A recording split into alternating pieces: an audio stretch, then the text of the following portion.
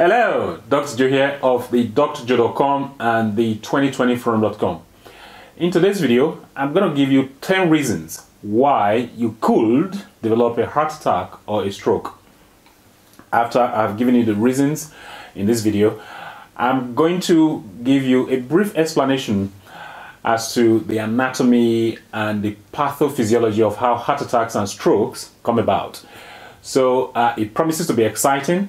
And by the way, the reason for this video is that you become aware of these reasons and you can do something about them. So without further ado, let's get started. Here are 10 reasons why your arteries may get clogged up, leading to heart disease, heart attacks, and strokes. Reason number 1, low vitamin K levels. Vitamin K is important in the health of your arteries. Studies have shown that vitamin K, in particular vitamin K2, does prevent calcifications in the arteries. Therefore, low levels of vitamin K is a punch on your arteries that is easily preventable. Reason number 2 why your arteries may get clogged up. Low free testosterone. A low level of free testosterone puts you at risk of having calcium deposits in your arteries. In particular, the coronary arteries supplying blood and nutrients to your heart, and the carotid arteries supplying blood and nutrients to your brain. The fact that low free testosterone can cause calcification in your arteries is supported by studies. Reason number 3 why your arteries may get clogged up. Excess triglycerides. We tend not to talk much about triglycerides, but these fats are just as bad, if not worse, than cholesterol in terms of how unfriendly they are to our arteries. High triglycerides contribute to hardening and thickening of our arteries. You need to watch your triglycerides very closely. Reason number 4 why your arteries may get clogged up. Excess homocysteine. High homocysteine level is associated with heart disease and strokes. High homocysteine levels in the blood can damage the lining of the arteries. High levels of homocysteine may also make the blood clot more easily than it should. This increases your risk of blood vessel blockages, leading to strokes and heart attacks. A common cause of excess homocysteine level is vitamin B12 deficiency. Reason number 5 why your arteries may get clogged up is excess cholesterol. While some people in our society remain in denial about the role of cholesterol and heart disease because of their dietary preference, let it be known to you that cholesterol is a necessary ingredient in the inflammation that leads to hardening of your arteries. Please do not get dragged into their belief system. High cholesterol is bad for your heart and is bad for your brain health. Reason number 6 why your arteries may get clogged up. High oxidized LDL. People with coronary artery disease have high levels of oxidized LDL, and this is an independent risk factor in heart disease. Oxidized LDL is a product of inflammation. Lifestyle habits like smoking that promote free radicals cause inflammation, leading to high oxidized LDL. Reason number 7, excess insulin. We need insulin to survive, but we don't need a huge amount. Excess insulin levels occur in insulin resistance. This happens in prediabetes and type 2 diabetes. Insulin resistance causes the release of free fatty acids into the blood circulation. The liver cannot deal with the huge fatty acid load, leaving a lot of free fatty acids in the blood circulation. These free fatty acids in the blood circulation cause hardening of the arteries and over time leads to heart disease. Reason number 8, excess glucose. A diet high in sugar will ultimately result in insulin resistance. Insulin resistance causes high glucose levels.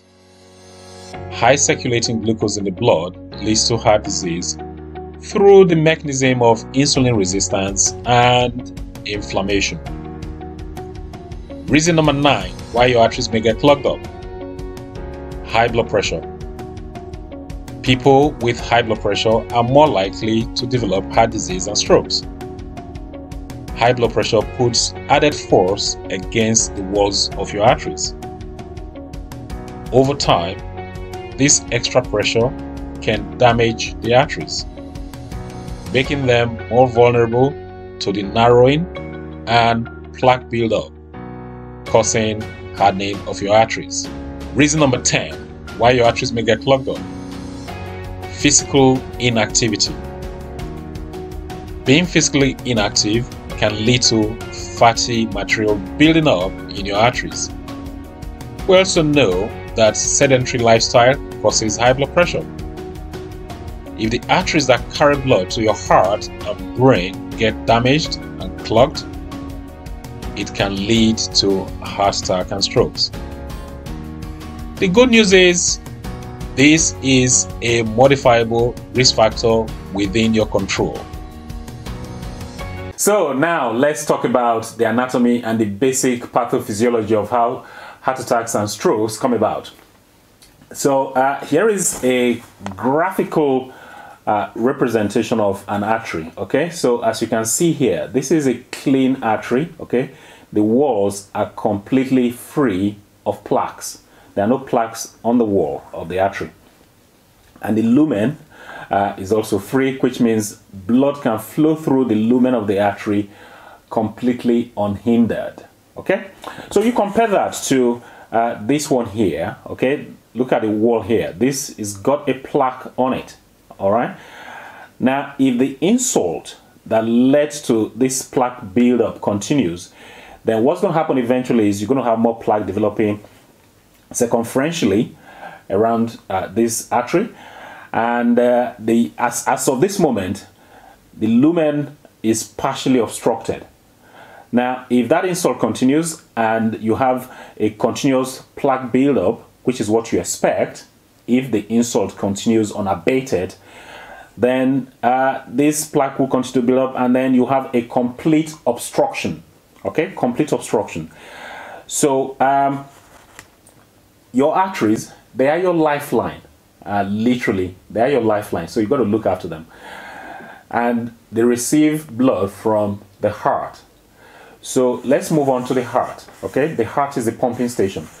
So let's move on to the heart. So here we have the heart. Okay, and the heart muscle is here, and then you got the vessels coming out of the chambers of the heart.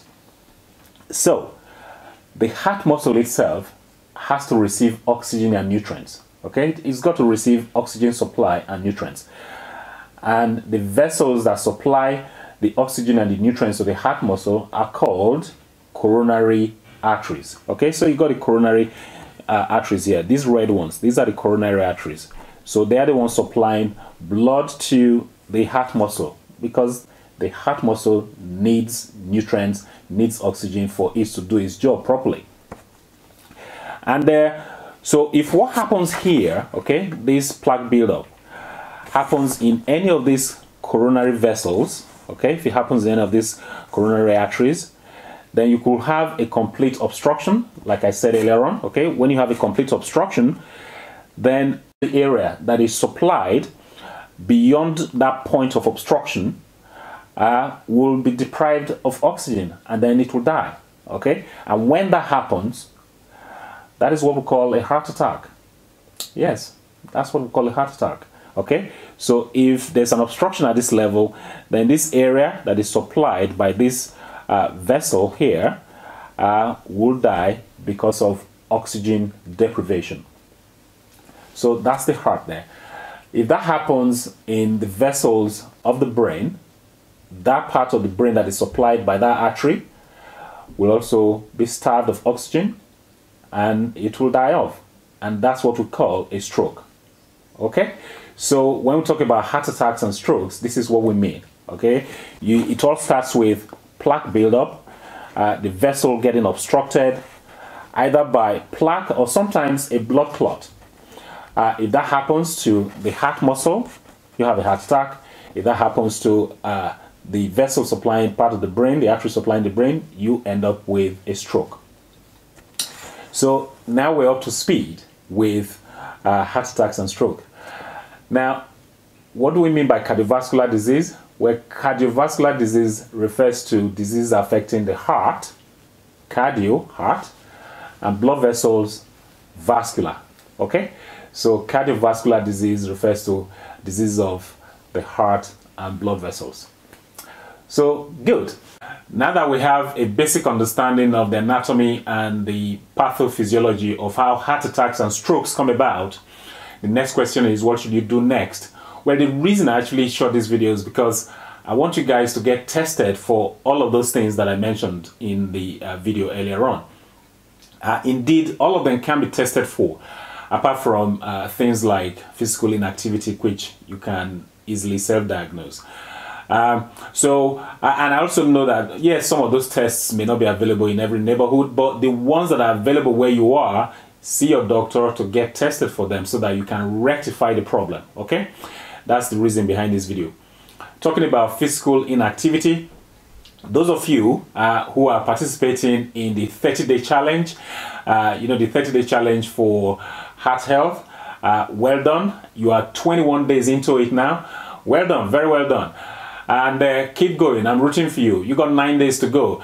And hopefully, after the 30 days are over, then of course, you can now get into really getting active going forward. That was the whole idea behind the challenge. So well done for participating and well done for coming this far.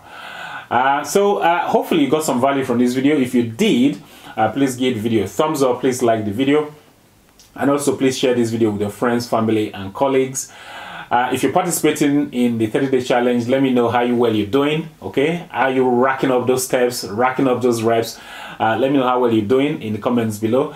And also, I know that some of the risk factors that I mentioned in the video, you need to get tested for them. But just by superficially looking at all of those reasons that I mentioned, how many do you think may apply to you? Do you think 3 or more may apply to you? If that's the case, also please do let me know in the comment section. Right, so there should be 2 videos on your screen now.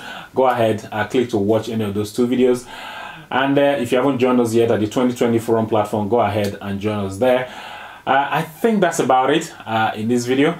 Until next time, well, this is Dr. Joe signing out.